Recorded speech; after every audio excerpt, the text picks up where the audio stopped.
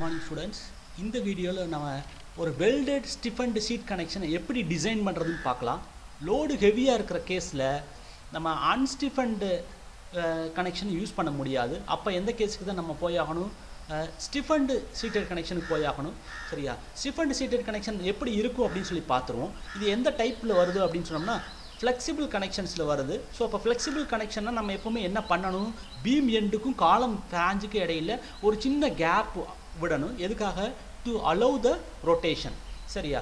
So இப்ப இந்த டயகிராமை பாருங்க. இந்த டயகிராம்ல this is the side view of the column. We are able to see the two flanges. This is the beam. We are having a seat plate. இதுக்கு முன்னாடி நம்ம seat angle use பண்ணோம். அதுக்கு பதிலா என்ன இருக்குது? seat plate. இங்க இருந்து பார்க்குற இந்த சைடு வியூல பார்த்தோம்னா ஒரு பிளேட் இருக்குது. அந்த பிளேட்டோட width நம்ம எப்பவுமே எந்த அளவுக்கு கொடுக்கணும்? ஒன்னு beam உடைய flange அளவுக்கு கொடுக்கணும் அல்லது அதை விட கொஞ்சம் அதிகமா கொடுக்கலாம். சோ இதுதான் கண்டிஷன் நம்பர் 1. சீட் பிளேட் உடைய லெந்த் எந்த அளவுக்கு இருக்கணும் அப்படிங்கிறதுக்கு. இரண்டாவது பாத்தீங்கன்னா இந்த சீட் பிளேட் வந்துட்டு எதை வச்சு நம்ம ஸ்டிஃபன் பண்றோம்னா we are providing the one more plate where perpendicular to the seat plate. சரியா? அந்த பிளேட்டுக்கு பேர் என்னது? ஸ்டிஃபனிங் பிளேட். சோ அப்ப இந்த சீட் பிளேட் ஸ்டிஃபனிங் பிளேட் ரெண்டையும் சேர்ந்து நம்ம வெல்ட் அடிச்சு தான் ஜாயின் பண்ண போறோம். என்ன ஷேப்ல வெல்ட் அடிக்கிறோம்னு சொல்லி பாத்தீங்கன்னா சீட் பிளேட்ல இந்த சைடு பண்றோம், நடுவுல ஸ்டிஃபனிங் பிளேட் இருக்குது, அந்த பக்கமும் பண்றோம், அப்புறம் கீழேயும் பண்றோம். அப்ப என்ன ஷேப்ல பண்றோம்? டி ஷேப்ல நம்ம வெல்ட் பண்றோம். சரியா? சரி, இது வந்துட்டு நம்ம இங்க பாக்கும்போது rectangular plate கூட நம்ம யூஸ் பண்ணலாம். ஸ்டிஃபனிங் பிளேட் rectangular plate இருந்துச்சுனா it will obstruct the movement. அதனால இந்த எண்டை வந்துட்டு என்ன பண்ணிருக்காங்க? ஹவுஞ்ச் பண்ணி கொடுத்திருக்காங்க. சோ அப்ப சீட் பிளேட் கொடுத்திருக்கோம். சீட் பிளேட்டோட thickness அஸ்யூம் பண்ணும்போது ஒரு கண்டிஷன் என்னன்னா இது வந்துட்டு எதை சப்போர்ட் பண்ணுது?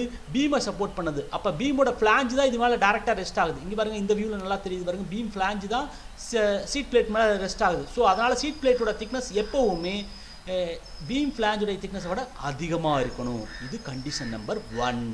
நெக்ஸ்ட் அடுத்த கண்டிஷன் என்னன்னா ஸ்டிஃபனிங் பிளேட் நம்ம கொடுத்திருக்கோம்ல, இந்த ஸ்டிஃபனிங் பிளேட் எதுக்கு parallel-ஆ இருக்குது? பீமோட வெப். இந்த டயகிராம்ல ரொம்ப கிளியரா தெரியும் பாருங்க, இது கீழே இருக்குது, மேல பீமோட வெப் இருக்குது. சோ அப்ப பீமோட வெப் உடைய thickness விட ஸ்டிஃபனிங் பிளேட் உடைய thickness எப்படி இருக்கணும்? அதிகமா இருக்கணும். இது இரண்டாவது கண்டிஷன். சரியா? சோ அப்ப நம்ம டிசைன் பண்ண வேண்டியது என்னன்னா சீட் பிளேட் சைஸை கண்டுபிடிக்கணும், ஸ்டிஃபனிங் பிளேட் சைஸை கண்டுபிடிக்கணும், அதுக்கு அப்புறம் இங்க ப்ரொவைட் பண்ற வெல்ட் எவ்வளவு லெந்த் என்ன சைஸ்னு சொல்லணும். சரியா? இத தவிர மீதி எந்த கனெக்ஷனுமே நம்ம டிசைன் பண்ண வேண்டியது இல்ல. we can provide a nominal weld size for nominal length. மேல யூஸ் பண்ற க்ளீட் ஆங்கிளும் சரி, இந்த வெல்டும் சரி, இந்த beam flange bottom flange seat plate அதை கனெக்ட் பண்றதுனால சரி, எல்லாமே என்ன பண்ணிக்கலாம்? Nominal weld size for nominal length. சரியா? let us solve the problem. First I will read the problem. Design a stiffened sheet connection for a factored end reaction of 200 kilonewton from a beam of ISMB 350 at 514 newton per meter. So அப்ப beam size கொடுத்துட்டாங்க, என்னது? ISMB 350. சரியா? எவ்வளவு reaction transfer பண்ணனும்னு சொல்லிட்டாங்க? 200 kilonewton beamல இருந்து, அதுவும் factoredனு சொல்லிட்டாங்க. So therefore need not to multiply with the load factor. This beam has to be connected to a column of size ISHB 250 at 536.6 Newton per meter. Assume FE 410 grade steel. அது சொன்னால் சொல்லாட்டி இந்தியாவில் ரெடியாக எல்லா ஸ்டீலுமே FE 410 grade தான். So அப்போ அதை தான் நம்ம போடுவோம். அண்ட் ஷாப் வெல்டிங் எங்கே பண்ணுன்னு சொல்லிட்டாங்க? ஒர்க் ஷாப்லேயே பண்ணியிருக்குது. அதுக்கு தகுந்த மாதிரி gamma MW value table 5 page number 30 எடுத்து யூஸ் பண்ணுங்கன்னு சொல்லிட்டாங்க. சரியா? First we have to get the properties from the steel table. ISMB 350 at 514 Newton per meter. இதை தான் நம்ம என்ன யூஸ் பண்ண போகிறோம்? பீமா யூஸ் பண்ண போகிறோம். இதனுடைய ப்ராப்பர்ட்டிஸை ஸ்டீல் டேபிள் இருந்து எடுக்கிறேன். ஸ்டீல் டேபிளுக்கு நான் போகிறேன். ISMB 350. சரியா? ISMB வருங்க, ரோல்டு செக்ஷன்ல ISMB 350 514 Newton per meter. weight, overall depth எவ்வளவு? 350. breadth of the flange 140. thickness of the flange 14.2. thickness of the web 8.1. கரெக்டா எடுத்து எழுதி இருக்கேனா பாருங்க, 14.2 8.1 140 கரெக்டா எடுத்து எழுதியாச்சு. Okay, then next we will move on to the column section. ISHB 250 at 536.6 Newton per meter is acting as a column here. So we can get the properties of this from the steel table.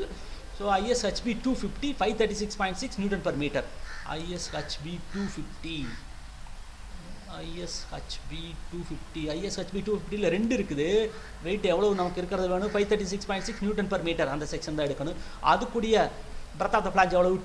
250. thickness of the flange 9.7. thickness of the web 8.8.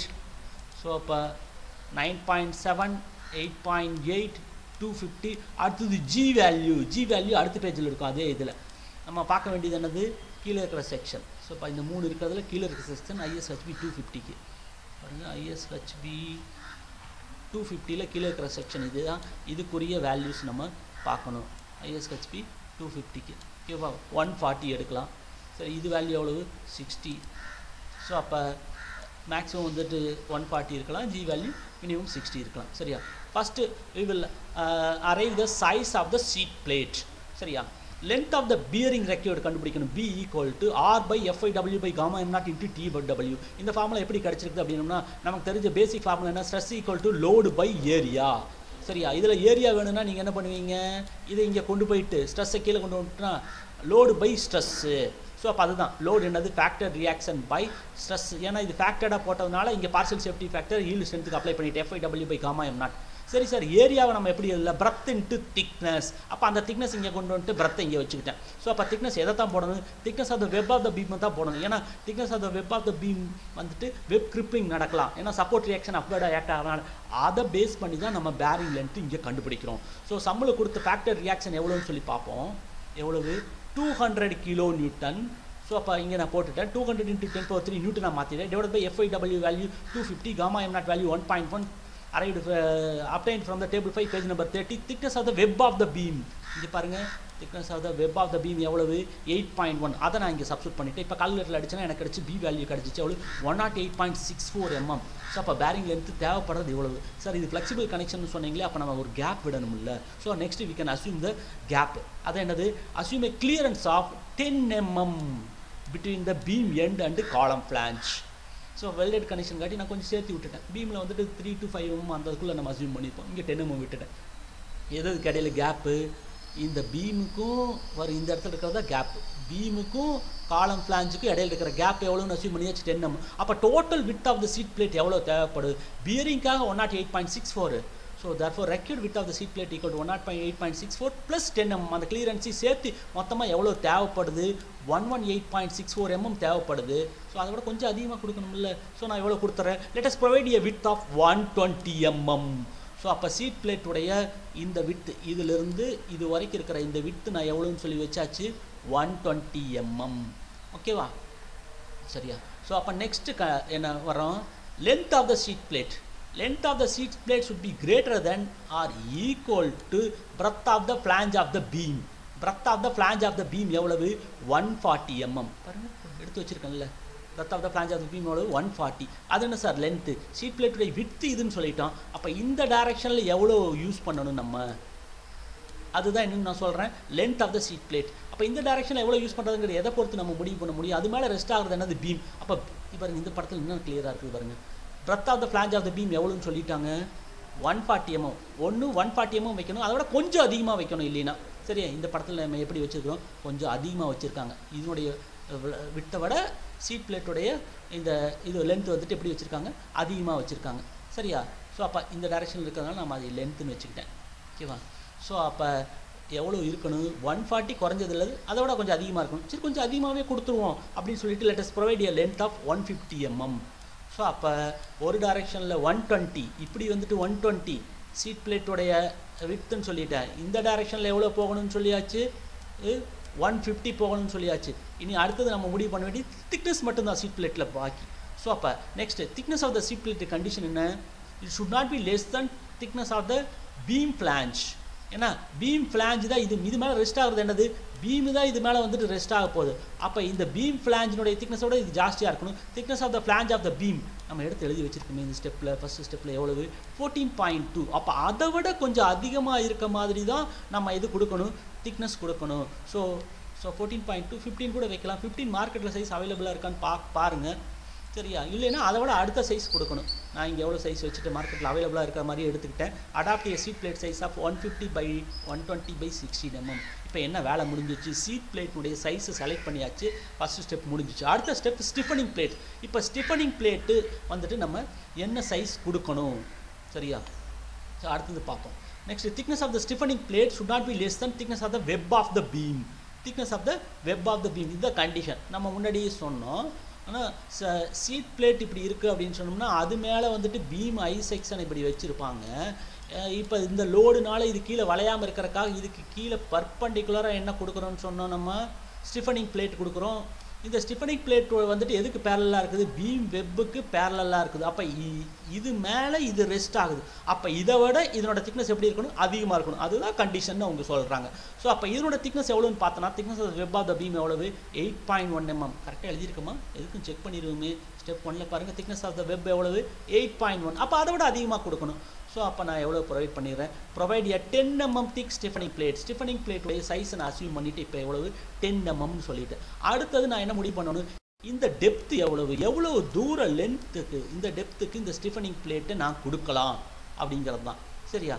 So அப்போ depth of the ஸ்டிஃபனிங் plate can be determined from the buckling criteria. So அப்போ ரொம்ப ஜாஸ்தி depth கொடுத்தோம்னா இந்த 10 mm திக்னஸ்க்கு அது என்ன ஆயிரும், buckle ஆயிரும். ஸோ அப்போ பக்கிள் ஆகாமல் இருக்கணுங்கிறதுக்கு என்ன கண்டிஷன் அப்படின்னு சொல்லிட்டு நான் பார்க்கணும். அதுக்காக நான் என்ன டேபிள் ரெஃபர் பண்ணணும், I have to refer the table 2 from page number 18 in IS 800. Let me go to that page.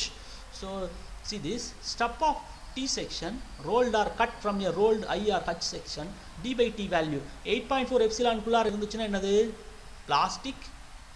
சரியா?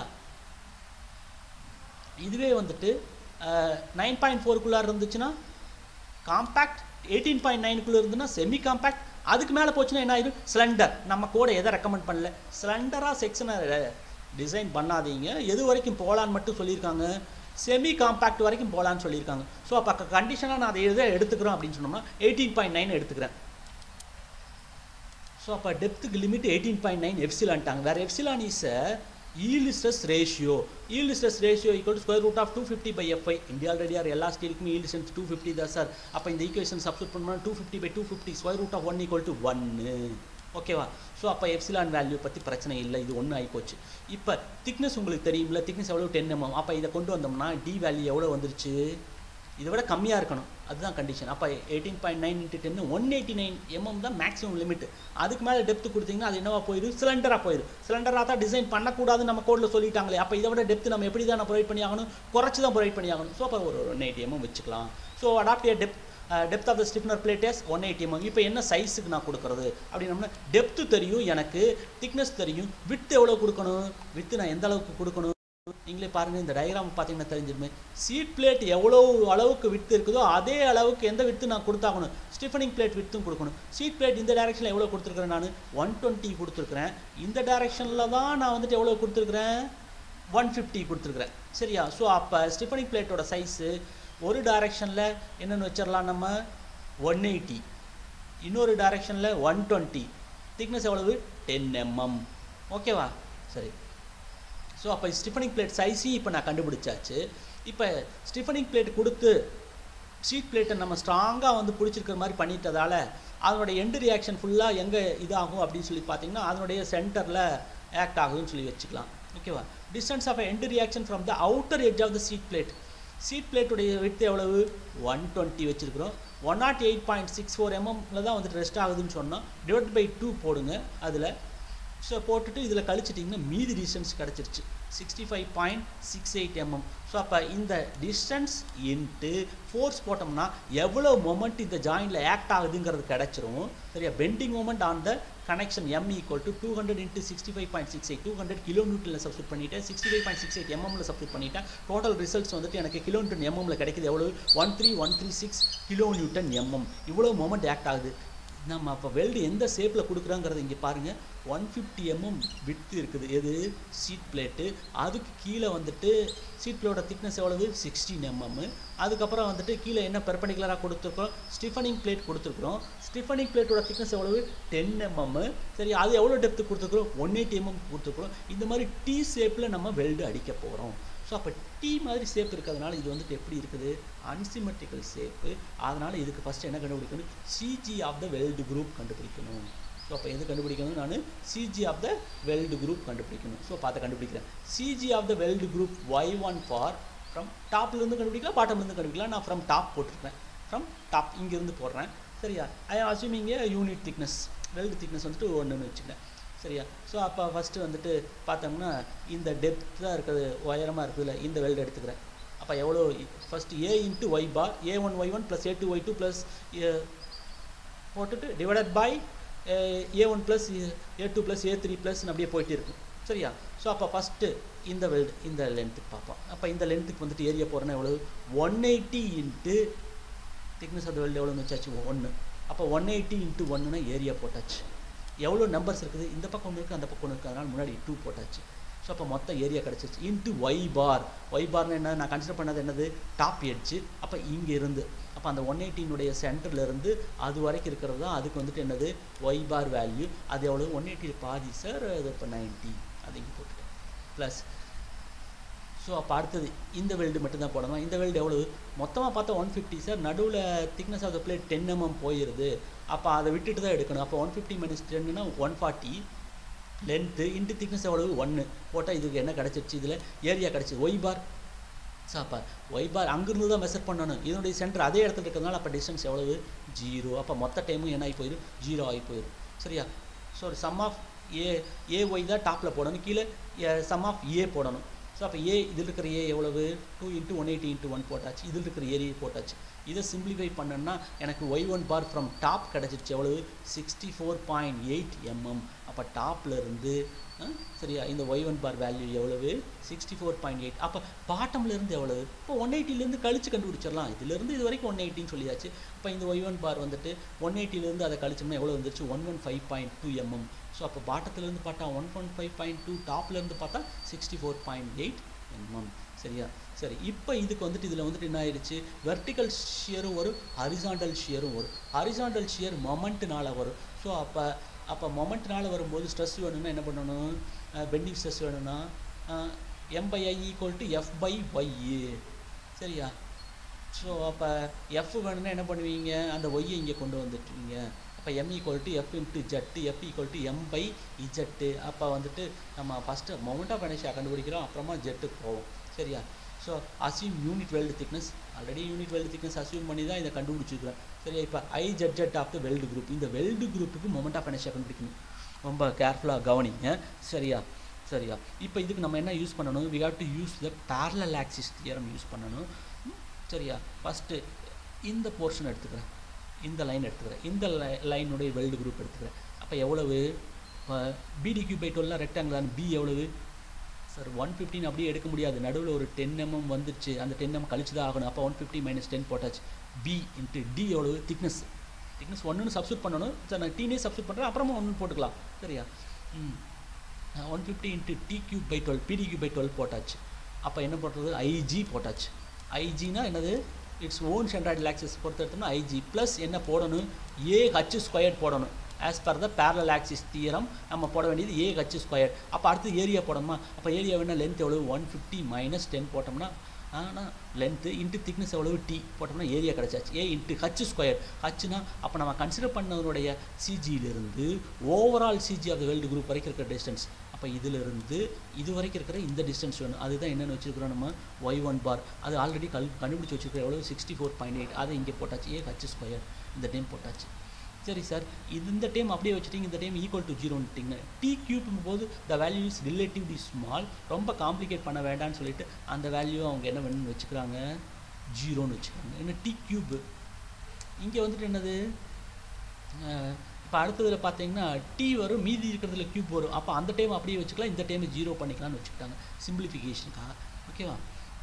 ஸோ அப்போ இந்த போர்ஷன் முடிஞ்சிச்சு சார். அப்போ அதே மாதிரி இந்த போர்ஷன் கண்டுபிடிங்க. இதில் 2 இருக்கிறது, அதனால் முன்னாடி என்னென்னு போட்டுக்கணும் 2 × தான் மொத்தமாக போட்டுக்கணும் சரி. இப்போ இந்த போர்ஷனுக்கு பார்த்தோம்னா இது B இது D. அப்போ இது Bன்னு என்னது D வந்துட்டு எவ்வளவு 180.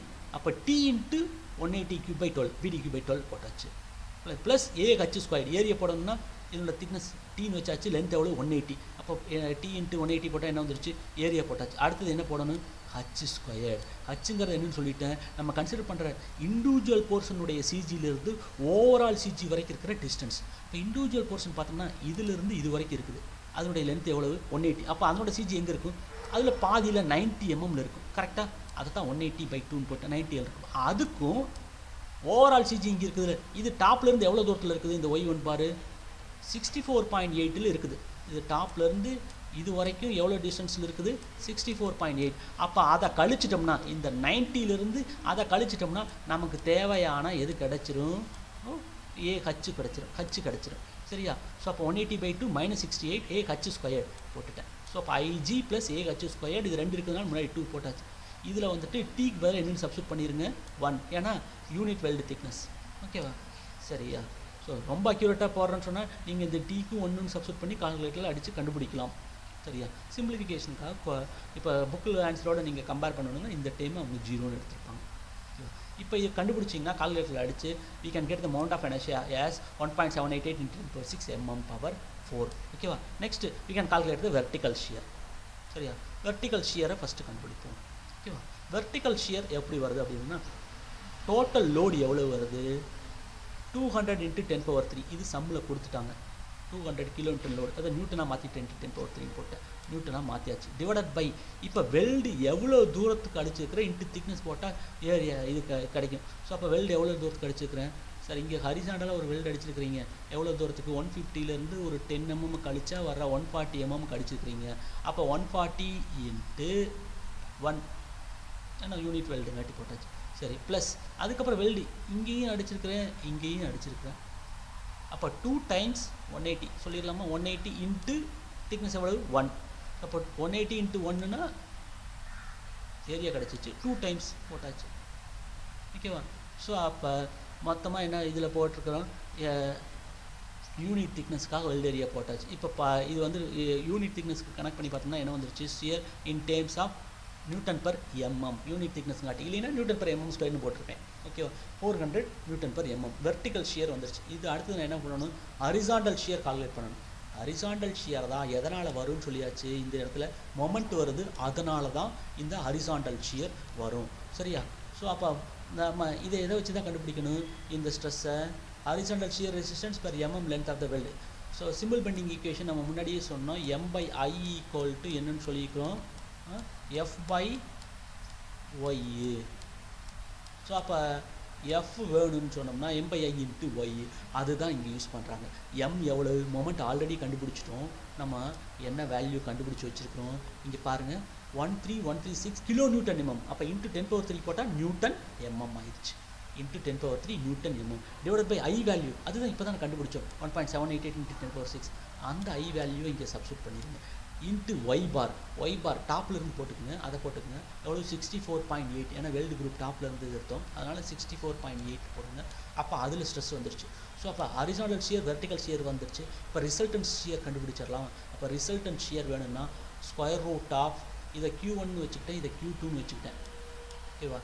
ஸோ அப்போ √, Q1² + Q2² போட்டோம்னா you can get the resultant shear stress per mm length எவ்வளோ வந்துச்சு 621.80 Nm/mm. அப்போ வெல்டில் ஆக்ட் ஆகிற ரிசல்டன்ட் ஷியர் ஃபோர்ஸ் எவ்வளோன்னு கண்டுபிடிச்சாச்சு.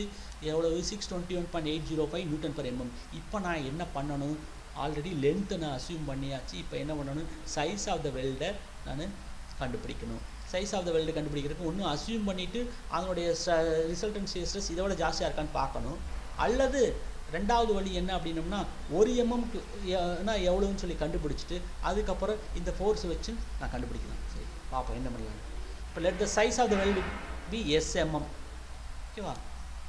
சரி next strength of the weld இது என்ன வெல்டு நம்ம ப்ரொவைட் பண்ணுறோம் ஃபில்லட் வெல்டு ப்ரொவைட் பண்ணுறோம். Fillet வெல்டுடைய strength of the weld கண்டுபிடிக்கிறது ஃபார்முலா எங்கே ரெஃபர் பண்ணணும் கிளாஸ் 10.7.1.1 பேஜ் நம்பர் 79 போடணும் IS 800ல் பாருங்க.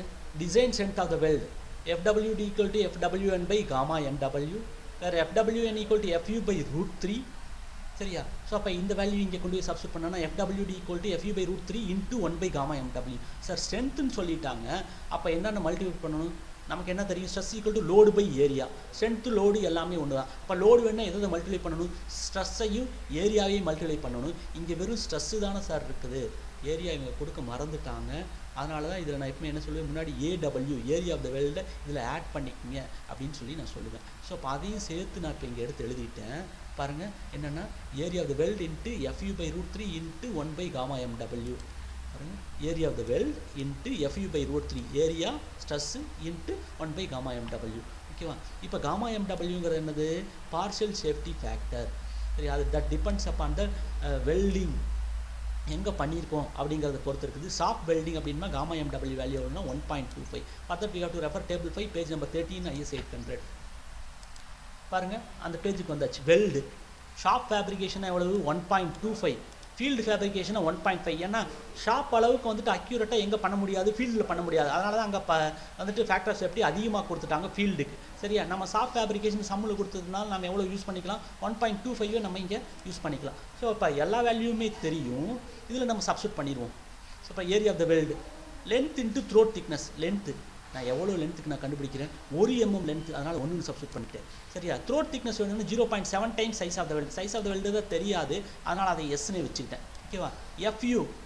எஃப்யூ வேல்யூனா நான் எந்த ஸ்ட்ரெஸ் போடணும், வெல்டு மெட்டலுடைய ஸ்ட்ரெஸ்ஸு, பேரண்ட் மெட்டலுடைய ஸ்ட்ரெஸ்ஸு, இந்த ரெண்டில் எது மினிமமோ அதை தான் போடணும். சார் இங்கே வந்துட்டு எனக்கு வெல்டு மெட்டலுடைய ஸ்ட்ரென்த்து தெரியாது சார், அப்போ அதனால் பேரண்ட் மெட்டலுடைய ஸ்ட்ரென்த்தையே சப்ஸ்டியூட் பண்ணிக்கங்க.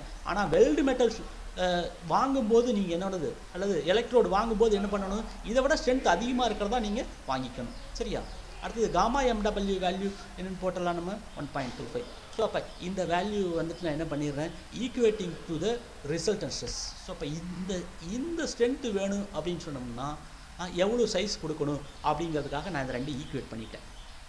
சரியா, ஸோ நான் அஸ்யூம் பண்ணிவிட்டு அது எவ்வளோ தாங்குதுன்னு கண்டுபிடிக்கலாம். அதுக்கு பதிலாக நான் என்ன பண்ணிட்டேன், இதோட ஈக்குவேட் பண்ணிவிட்டு இதுக்காக என்ன சைஸ் தேவைப்படுதுன்னு பார்த்துட்டேன். ஸோ அப்போ எப்படி வேணாலும் நம்ம போடலாம். ஸோ அப்போ அப்படி பார்த்தோம்னா எஸ் வேல்யூ எவ்வளோ வந்துருச்சு அப்படின்னு சொன்னால் இதை கால்குலேட்டரில் அடிச்சிங்கன்னா 4.69 mm வந்துருச்சு.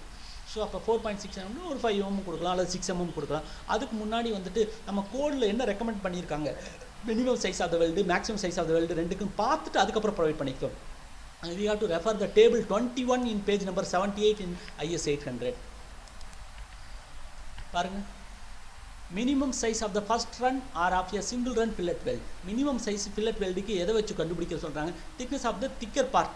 ஸோ அப்போ சார் ஸ்டிஃபனிங் பிளேட்டு 10 mm திக்னஸ் தான் சார், அப்போ 10ல் பார்க்கலாமா, இல்லை சீட் பிளேட் திக்னஸ் வந்துட்டு திக்காக இருக்குல்ல, அது எவ்வளோ 16, அப்போ 10லேருந்து 20க்குள்ளே அது இருக்குது. அப்போ 16 வந்துட்டு 10லேருந்து 20க்குள்ளே இருக்கிறதுனால minimum size of the weld எவ்வளவு 5 mm.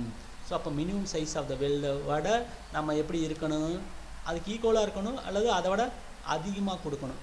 சரியா, சரி நமக்கு எவ்வளோ தேவைப்படுது, 4.69 தான் வருது. அப்போ ஒன்று 5 கொடுக்கணும் அல்லது அதை விட அதிகமாக தான் சார் கொடுக்கணும். சரி, maximum size of the weld எவ்வளோ கொடுத்துருக்காங்க, கண்டிஷன் என்னன்னு சொல்லி பார்ப்போமே. As per the code further we have to refer figure 17B page number 80ல் பார்க்கணும், IS 800ல். சரி, அதையும் பார்ப்போமே. நம்ம பேஜ் நம்பர் 80ல் என்ன கொடுத்துருக்காங்க இங்கே பாருங்கள், fillet weld on square edge R square edge of the plate R round to of the rolled section. Sir எங்களுக்கு வந்துட்டு ஸ்கொயர் எட்ஜ் தான், ஒரு பிளேட் இன்னொரு பிளேட் மேலே இருக்குது, இங்கே வெல்டு அடிக்கிறோம்னா அப்போ மேக்ஸிமம் சைஸ் எவ்வளோ எடுக்கணும் அப்படின்னா இந்த திக்னஸில் எவ்வளோ எடுக்கணும், 1.5 கழிச்சு எடுக்கணும். 1.5 எவ்வளோ பண்ணணும், கழிச்சு எடுக்கணும். இது வந்துட்டு கருட எட்ஜாக இருந்துச்சுன்னா அந்த அளவுக்கு அடிக்க முடியாது. அப்போ எவ்வளோ எடுத்துக்கணும், 1/4 விட்டுறணும். அப்போ எவ்வளோ எடுத்துக்கணும், 3/4. ஃபார் எக்ஸாம்பிள் திக்னஸ் 10 mmனா 3/4னா எவ்வளோ போகலாம், 7.5. இதே 10 mmனா 1.5 கழிச்சோம்னா மேக்ஸிமம் சைஸ் எவ்வளோ போகலாம், 8.5. ஸோ அப்போ இந்த லிமிட்டை விட கம்மியாக தான் இருக்கணும். நம்ம வெல்டு சைஸு மினிமம் ப்ரொவைட் பண்ணலாம் அல்லது அதுக்கு மேலே வந்துட்டு எது வரைக்கும் போகலாம், மேக்ஸிமம் வரைக்கும் போகலாம். ஸோ அப்போ maximum size of the weld பார்த்தாலும் 10 mm கணக்கு பண்ணாலும் 8.5 வருது. எதுக்கு வம்பு, 6 mm கொடுத்துருவோம். மினிமம் விட ஜாஸ்தி, மேக்ஸிமம் விட கம்மி. So provide a weld size of 6 mm. நம்ம முடிச்சாச்சு. So provide A nominal size of flange கிளிட் angle. Flange கிளிட் ஆங்கிள்ங்கிறது டாப்பில் கொடுக்குறது. என்ன சைஸ் அஸ்யூம் பண்ணிவிட்டு 100/100/6 நாமினல் சைஸ் அஸ்யூம் பண்ணியாச்சு. Connect it by using A 4 mm weld. So அப்போ அங்கே வந்துட்டு 6 mm தான் வந்துட்டு சைஸ் கொடுத்துருக்குறேன். அதனால் வந்துட்டு ஒரு 4 mm வெல்டு கொடுத்து அதை ஜாயின் பண்ணிக்கிறேன் மேலே கீழே மற்ற இடத்துல எல்லாம். ஸோ நான் டிசைன் பண்ணது எது, சீட் பிளேட்டு ஸ்டிஃபனிங் பிளேட்டு ரெண்டையும் இது பண்ணுற இடத்துக்கு மட்டும்தான். சரியா, ஸ்டிஃபனிங் பிளேட் சைஸ் என்ன மார்க் பண்ணிட்டு பாருங்க கரெக்டாக 120/16 mm. இந்த டைரெக்ஷனில் எவ்வளோ நம்ம விட்டு வச்சுருக்கிறோம், 150 mm ஷீட் பிளேட் சைஸ். இதனுடைய டெப்த் வந்துட்டு எவ்வளோ, 180, திக்னஸ் 120. இதுவும் இந்த டைரெக்ஷனில் எவ்வளோ வச்சுருக்கிறோம் நம்ம, 120. ஸோ அப்போ இது கூட இன்னொரு என்ன போடணும், 120 ஸ்டிஃபன் பிளேட்டு. ஷீட் பிளேட்னா இன்னொரு இது எவ்வளவு, 150. இது வந்துட்டு இப்படியே ரெக்டாங்குலராக கொடுத்தா அப்ஸ்ட்ராக்ட் ஆகும். அதனால் நம்ம என்ன பண்ணிக்கலாம், அதை கொஞ்சம் அவுன்ஸாக ப்ரொவைட் பண்ணிக்கலாம். ஏன்னா இது போக வர இடைஞ்சலாக இருக்கக்கூடாது, தலையில் இடிக்கக்கூடாது, ஏதாவது பொருள் எடுத்துகிட்டு போனால் இடிக்கக்கூடாது. அதனால் இது பண்ணிக்கலாம். கடைசி இந்த மாதிரி டயக்ராம் போட்டு நீங்கள் மார்க் பண்ணி காமிச்சிங்கன்னா தான் ஃபுல் மார்க் கொடுப்பாங்க.